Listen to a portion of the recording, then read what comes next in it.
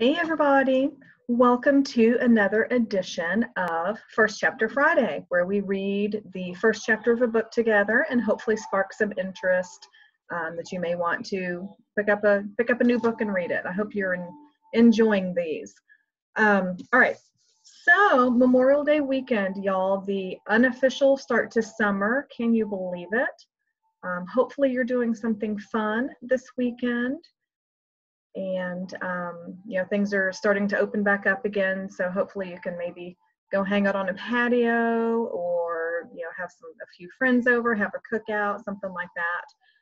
But with it being Memorial Day weekend, I wanted to take this opportunity to focus on a book. It's an older book, but something to honor our the fallen soldiers who have fought for our freedoms, and that's what this book is all about.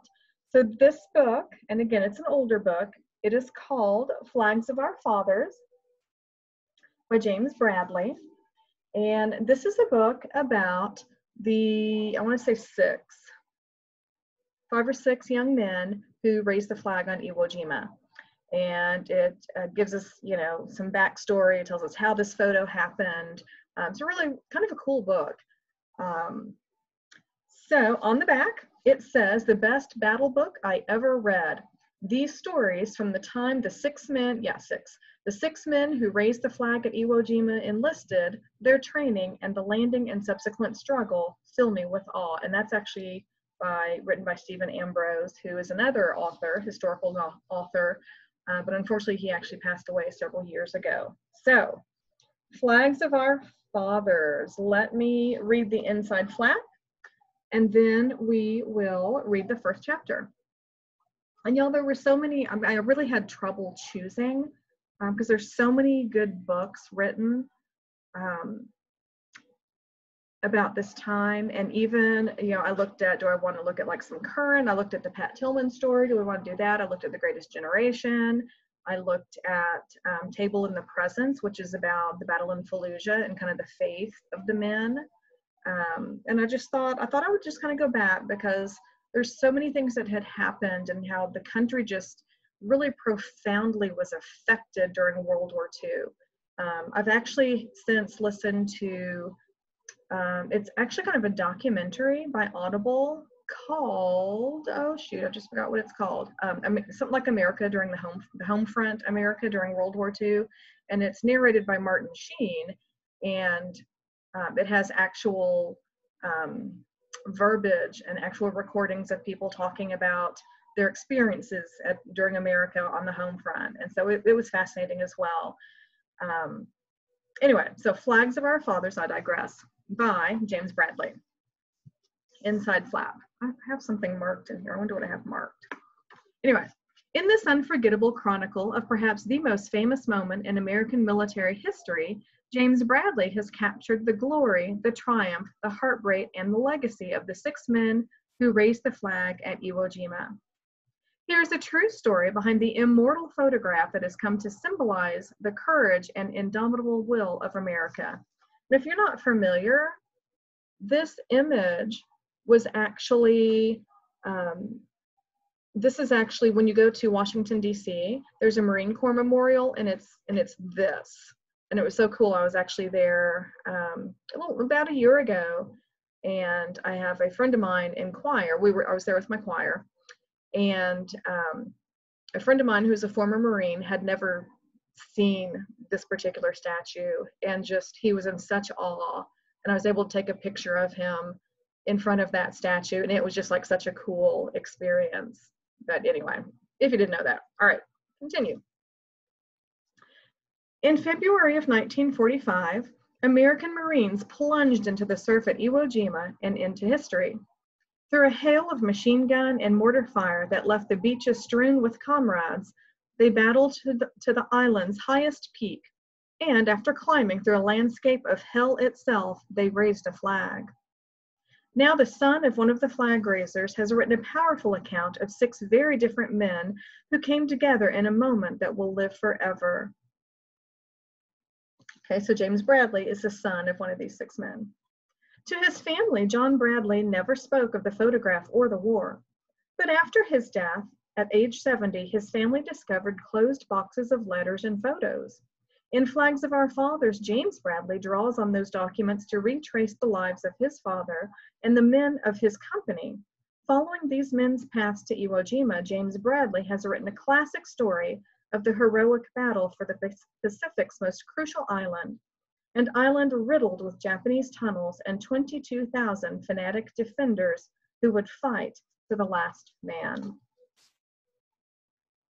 But perhaps the most interesting part of the story is what happened after the victory. The men in the photo, 3 were killed during the battle, were proclaimed heroes and flown home to become reluctant symbols. For 2 of them, the adulation was shattering. Only James Bradley's father truly survived, displaying no copy of the famous photograph in his home, telling his son only, "The real heroes of Iwo Jima were the guys who didn't come back." Few books have ever captured the complexity and furor of war and its aftermath as well as Flags of Our Fathers. A penetrating, epic look at a generation at war, this is history told with keen insight, enormous honesty, and the passion of a son paying homage to his father. It is the story of the difference between truth and myth, the meaning of being a hero, and the essence of the human experience of war. Okay, so chapter 1. Chapter 1 is called Sacred Ground. It's been years since I've read this, y'all. Pages are sticking together. It's kind of humid outside today, so pages are kind of sticking. "The only thing new in the world is the history that you don't know." And that's a quote by Harry Truman. In the spring of 1998, 6 boys called to me from half a century ago on a distant mountain, and I went there.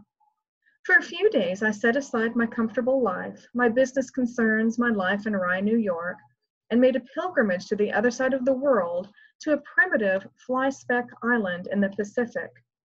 There, waiting for me, was the mountain the boys had climbed in the midst of a terrible battle half a century earlier.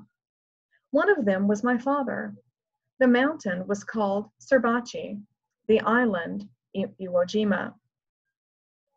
The fate, hang on, I got texts and emails and stuff coming in that I think sometimes interfere with the sound.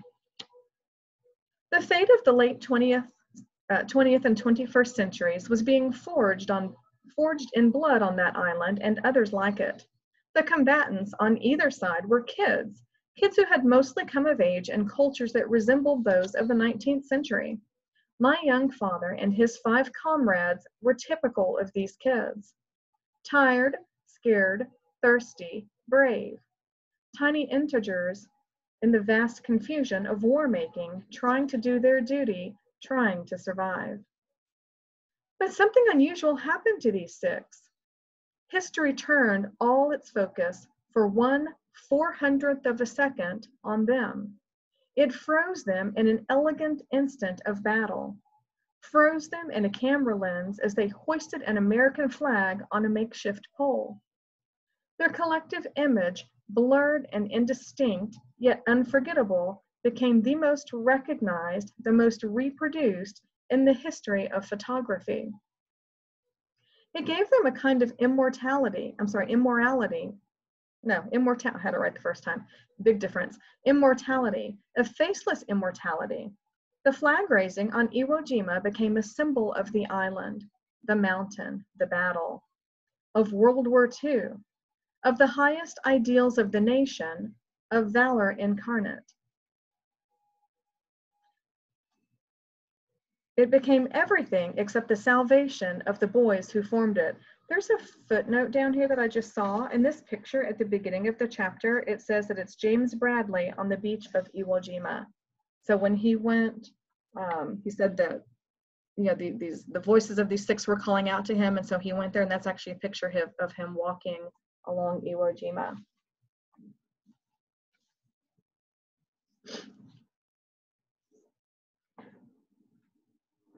Sorry, there's some construction or something going on, and I'm hearing like drills and jackhammers and stuff. So For these 6, history had a different set of agendas.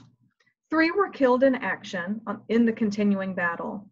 Of the 3 survivors, 2 were overtaken and eventually destroyed, dead of drink and heartbreak. Only one of them managed to live in peace into an advanced age. He achieved this peace by willing the past into a cave of silence. My father, John Henry Bradley, returned home to small-town Wisconsin after the war. He shoved the mementos of his immortality into a few cardboard boxes and hid these in a closet. He married his 3rd-grade sweetheart. He opened a funeral home, fathered 8 children, joined the PTA, the Lions, the Elks, and shut out any conversation on the topic of raising the flag on Iwo Jima. When he died in January of 1994, in the town of his birth, he might have believed he was taking the unwanted story of his part in the flag raising with him to the grave, where he apparently felt it belonged. He had trained us as children to deflect the phone call requests for media interviews that never diminished over the years. We were to tell the caller that our father was on a fishing trip. But John Bradley never fished. No copy of the famous photograph hung in our house. When we did manage to extract from him a remark about the incident, his responses were short and simple, and he quickly changed the subject. And this is how we Bradley children grew up. Happily enough, deeply connected to our peaceful tree-shaded town, but always with a sense of an unsolved mystery somewhere at the edges of the picture. We sensed that the outside world knew something important about him that we would never know. For him, it was a dead issue, a boring topic, but not for the rest of us, me especially. For me, a middle child among the 8, the mystery, my nose is itching, the mystery was tantalizing. I knew from an early age that my father had been some sort of hero. My 3rd-grade school teacher said so. Everybody said so. I hungered to know the heroic part of my dad, but try as I might, I could never get him to tell me about it. The real heroes of Iwo Jima, he said once, coming as close as he ever would, are the guys who didn't come back. John Bradley might have succeeded in taking his story to his grave had we not stumbled upon the cardboard boxes a few days after his death. My mother and brothers, Mark and Patrick, were searching for my father's will in the apartment he had maintained at his private office. In a dark closet, they discovered 3 heavy cardboard boxes, old but in good shape, stacked on top of each other. In those boxes, my father had saved the many photos and documents that came his way as a flag raiser. All of us were surprised that he had saved anything at all. Later, I rummaged through the boxes. One letter caught my eye. The cancellation indicated it was mailed from Iwo Jima on February 26, 1945. A letter written by my father to his folks just 3 days after the flag raising. The carefree, reassuring style of his sentences offers no hint of the hell he had just been through. He managed to sound as though he were on a rugged but enjoyable Boy Scout hike. Hang on. Got more texts coming in from my students. Grades are due. Let's see, he managed to sound as though he were on a rugged but enjoyable Boy Scout hike. I'd give my left arm for a good shower and a clean shave. I have a 6-day beard. Haven't had any soap or water since I hit the beach. I never knew I could go without food, water, or sleep for 3 days, but I know now it can be done.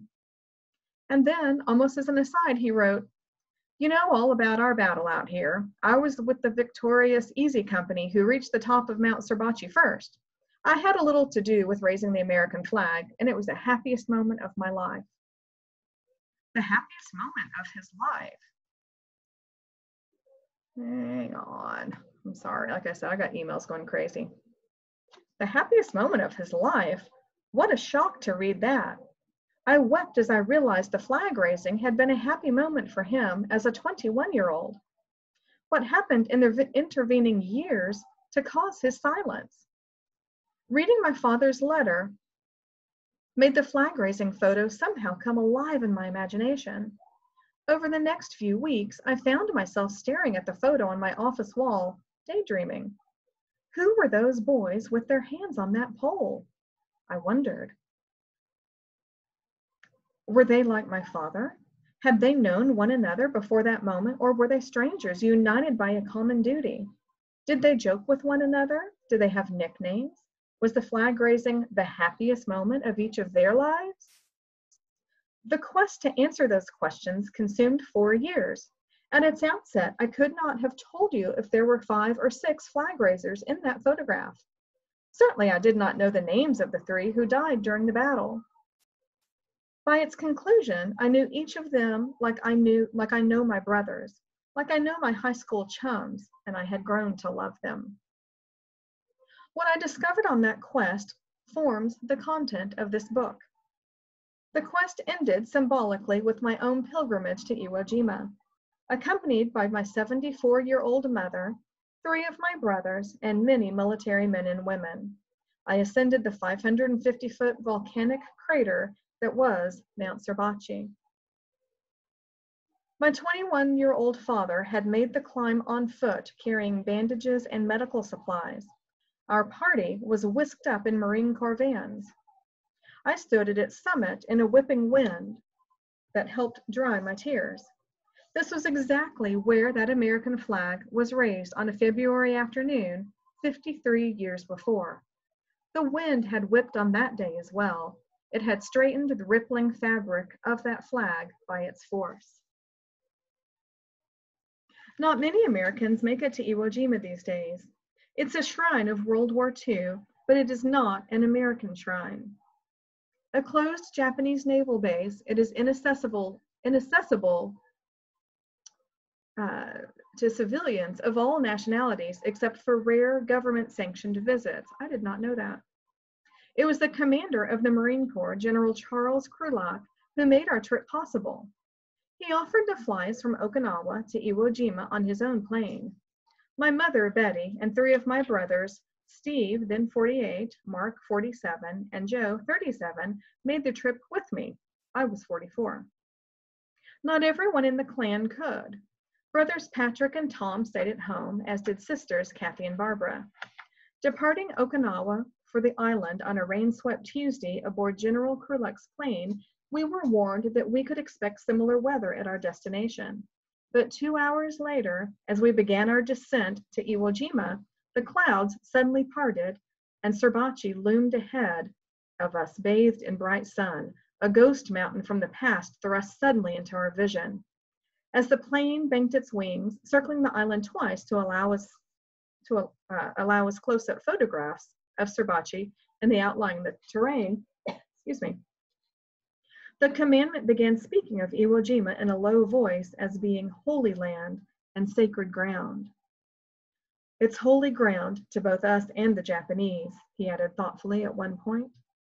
A red carpet was rolled out and waiting for my mother as she stepped off the plane, the first of us to exit. A cadre of Japanese soldiers stood at strict attention along one side. U.S. Marines flanked the other. General Krulak presented my mother to the Japanese commandant on the island, Commander Kochi. We were, indeed, the guest of the commander in his small garrison. American forces might have captured Iwo Jima in the early weeks of 1945, but today the island is part of Japan's sovereign state. Unlike in 1945, we had landed this time with their permission. A visitor is inevitably struck by the impression that Iwo Jima is a very small place to have hosted such a big battle. The island is a trivial scab barely cresting the infinite Pacific, its 8 square miles, only about a third the mass of Manhattan Island. 100,000 men battled one another here for over a month, making this one of the most intense and closely fought battles of any war. 80,000 American boys fought above ground. 20,000 Japanese boys fought from below.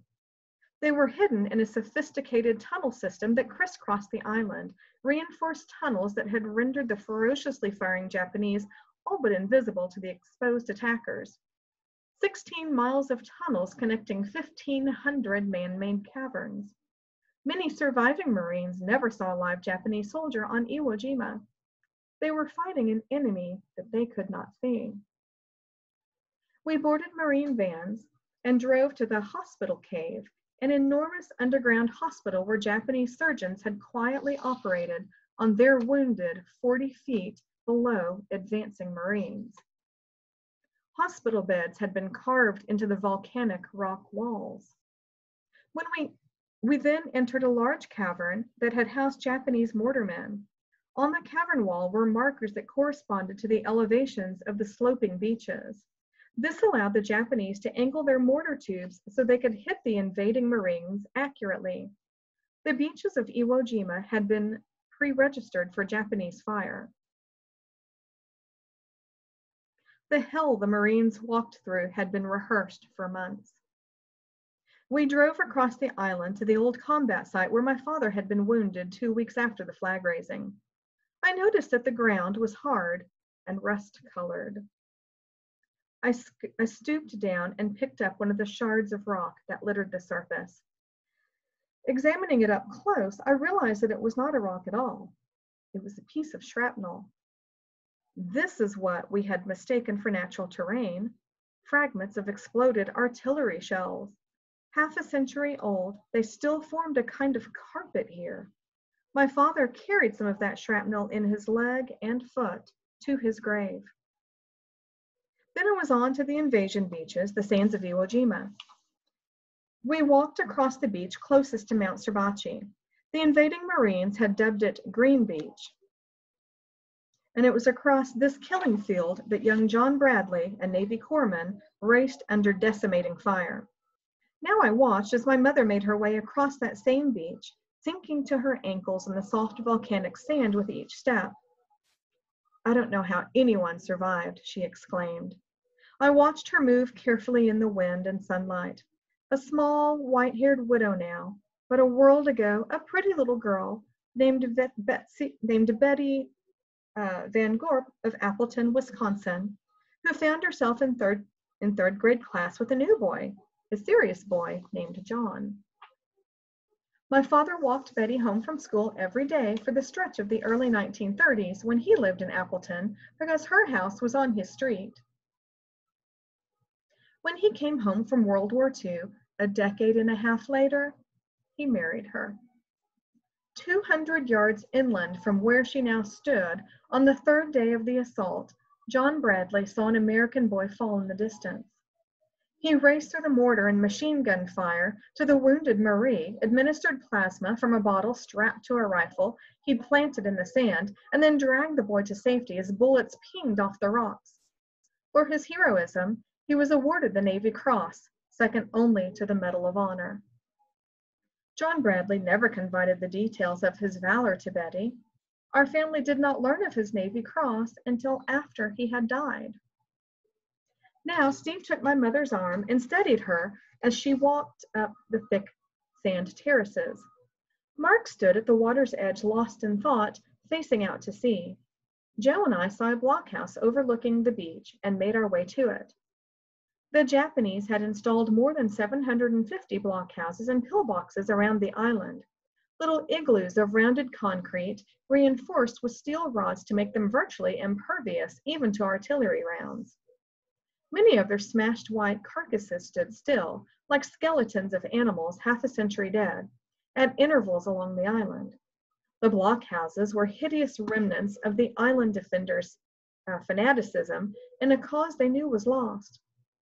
The soldiers assigned to them had the mission of killing as many invaders as possible before their own inevitable deaths. Joe and I entered the squat cement structure. We could see that the machine gun muzzle still protruding through its firing slit was bent, probably from overheating as it killed American boys. We squeezed our way inside. There were two small rooms, dark except for the brilliant light shining through the hole. One room for shooting, the other for supplies and concealment against the onslaught. Hunched with my brother in the confining darkness, I tried to imagine the invasion from the viewpoint of a defending blockhouse occupant. He created terror with his unimpeded field of fire, but he must have been terrified himself. A trapped killer. He knew that he would die there, probably from the searing heat of a flamethrower thrust through the firing hole by a desperate young Marine who had managed to survive the machine gun spray. What must it have been like to crouch in that blockhouse and watch the American Armada materialize offshore? How many days, how many hours did he have to live? Would he attain his assigned kill ratio of 10 enemies before he was slaughtered? What must it have been like for an American boy to advance toward him? I thought of my own interactions with the Japanese when I was in my early 20s. I attended college in Tokyo, and my choices were study or sushi. But for too many on bloody Iwo, there were no choices. It had been kill or be killed. But now it was time to ascend the mountain.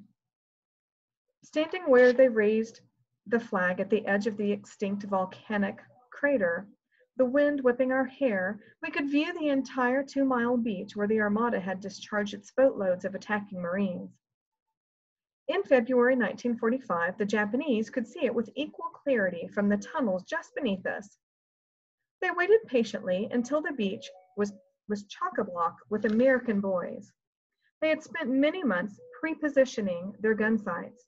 When the time came, they simply opened fire, beginning one of the great military slaughters of all history. An oddly out-of-place feeling now seized me. I was so glad to be up here. The vista below us, despite the gory freight of its history, was invigorating. The sun and the wind seemed to bring all of us alive. And then I realized that my high spirits were not so out of place at all. I was reliving something. I was recalling the line from the letter my father wrote 3 days after the flag raising. It was the happiest moment of my life. Yes, it had to be exhilarating to raise that flag. From Suribachi, you feel on top of the world, surrounded by ocean. But how had my father's attitude shifted from that to, if only there hadn't been a flag attached to that pole? As some 20 young Marines and older officers milled around us, we Bradleys began to take pictures of one another. We posed in various spots, included near the X that marks the spot of the actual raising. We had brought with us a plaque, shiny red, in the mitten shape of Wisconsin, and made of Wisconsin ruby red granite, the state stone. Part of our mission here was to embed this plaque on the rough, rocky soil. Now my brother Mark scratched in that soil with a jackknife. He swept the last pebbles from the newly bared area and said, "Okay, it should fit now." Joe gently placed the plaque in the dry soil. It read, "To John H. Bradley, flag raiser, February 23rd, 1945, from his family."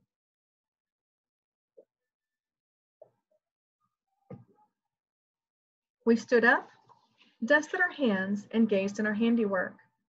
The wind blew through our hair. The hot Pacific sun beat down on us. Our allotted time on the mountain was drawing short. I trotted over to one of the Marine vans to retrieve a folder that I had carried with me from New York for this occasion. It contained notes and photographs, a few photographs of Bradley's, but mostly of the 6 young men. "Let's do this now," I called to my family and the Marines who accompanied us up the mountain as I motioned them over to the marble monument which stands atop the mountain. When the Marines had gathered in front of the memorial, everyone was silent for a moment. The world was silent except for a whipping wind. And then I began to speak. I spoke of the battle. It ground on over 36 days. It claimed 25,851 U.S. casualties, including nearly 7,000 dead. Most of the 22,000 defenders fought to their deaths. It was America's most heroic battle. More medals for valor were awarded for action on Iwo Jima than in any battle in the history of the United States. To put that into perspective, The Marines were awarded 84 Medals of Honor in World War II. Over 4 years, that was 22 a year, about 2 a month. But in just 1 month of fighting on this island, they were awarded 27 Medals of Honor, 1/3 of their accumulated total. I spoke then of the famous flag-raising photograph. I remarked that nearly everyone in the world recognizes it, but no one knows the boys. I glanced toward the frieze on the monument, a rendering of the photo's image. I'd like to tell you, I said, a little about them now. I pointed to the figure in the middle of the image, solid, anchoring, with both hands clamped firmly on the rising pole. Here is my father, I said. He is the most identifiable of the 6 figures, the only one whose profile is visible. Sorry, I just want to look again. But for half a century, he was almost completely silent about Iwo Jima. To his wife of 47 years, he spoke about it only once, on their first date. It was not until after his death that we learned of the Navy Cross. In his quiet humility, he kept that from us. Why was he so silent? I think the answer is summed up in his belief that the true heroes of Iwo Jima were the ones who didn't come back. There were other reasons for my father's silence, as I had learned in the course of my quest, but now was not the time to share them with these Marines. I pointed next to a figure on the far side of John Bradley, and most obscured by him, the handsome mill hand from New Hampshire. Renee Gagnon stood shoulder to shoulder with my dad in the photo, I said, but in real life they took the opposite approach to fame. When everyone acclaimed Renee as a hero, his mother, the president, Time magazine, and audience across the country, he believed them. He thought he would benefit from his celebrity. Like a moth, Renee was attracted to the flame of fame. I gestured now to the figure on the far right of the image, toward the leaning, thrusting figure jamming the base of the pole into the hard Suribachi ground. His right knee is nearly level with his shoulder. Another text coming in. His right knee is nearly level with his shoulder. His buttocks strain against his fatigues. The Texan. Harlan Block, I said, a star football player who enlisted in the Marines with all of the seniors on his high school football team. Harlan died 6 days after they raised the flag, and then he was forgotten. Harlan's back is to the camera, and for almost 2 years, this figure was misidentified. America believed it was another Marine who also died on Iwo Jima. But his mother, Belle, was convinced it was her boy. Nobody believed her, not her husband, her family, or her neighbors. And we would never have known it was Harlan if a certain stranger had not walked into the family cotton field in South Texas and told them that he had seen their son Harlan put that pole in the ground. Next, I pointed to the figure directly in back of my father, the Huck Finn of the group, the freckle-faced Kentuckian. Here's Franklin Sousley from Hilltop, Kentucky, I said. He was fatherless at the age of 9 and sailed for the Pacific on his 19th birthday. 6 months earlier, he had said goodbye to friends on the porch of the Hilltop General Store. He said, "When I come back, I'll be a hero." Days after the flag raising, the folks back in Hilltop were celebrating their hero, but a few weeks after that, they were mourning him. I gazed at the frieze for a moment before I went on. Look closely at Franklin's hand. I asked the silent crowd in front of me. Do you see his right hand? Can you tell that the man in back of him has grasped Franklin's right hand and is helping Franklin push the heavy pole? The most boyish of the flag raisers, I said, is getting help from the most mature, their veteran leader, the sergeant, Mike Strink. So I'm just wanting to look at all of them. I pointed now to what could be seen of Mike. Mike is on the far side of Franklin, I said. You can hardly see him. But his helping young Franklin was typical of him. He was respected as a great leader, a Marine's Marine. To the boys, that didn't mean that Sergeant Mike was a rough, tough killer. It meant that Mike understood his boys and would try to protect their lives as they pursued their dangerous mission. And Sergeant Mike did his best until the end. He was killed as he was drawing a diagram in the sand showing his boys the safest way to attack a position. Finally, I gestured to the figure at the far left of the image. The figure stretching upward, his fingertips not quite reaching the pole. The Pima Indian from Arizona. Ira Hayes, I said.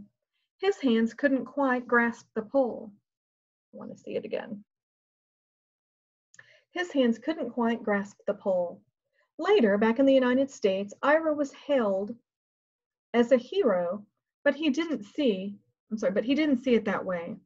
How can I feel like a hero, he said, when I hit the beach with 250 buddies and only 27 of us walked off alive? Iwo Jima haunted Ira, and he tried to escape the memories in the bottle. He died 10 years, almost to the day, after the photo was taken. 6 boys. They form a representative picture of America in 1945. Back up. A mill worker from New England, a Kentucky tobacco farmer, a Pennsylvania coal miner's son, a Texan from the oil fields, a boy from Wisconsin's dairyland, and an Arizona Indian. Right. Only 2 of them walked off this island. One was carried off with shrapnel embedded up and down his side. 3 were buried here. And so they are also a representative picture of Iwo Jima. If you had taken a photo of any 6 boys atop Mount Suribachi that day, it would have been the same. 2/3 casualties. 2 out of every 3 boys who fought on this island of agony were killed or wounded. When I was finished with my talk, I couldn't look up at the faces in front of me. I sensed the strong emotion in the air.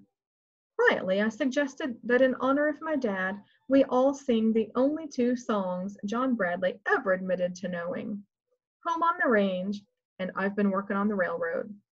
We sang, all of us in the sun and the whipping wind.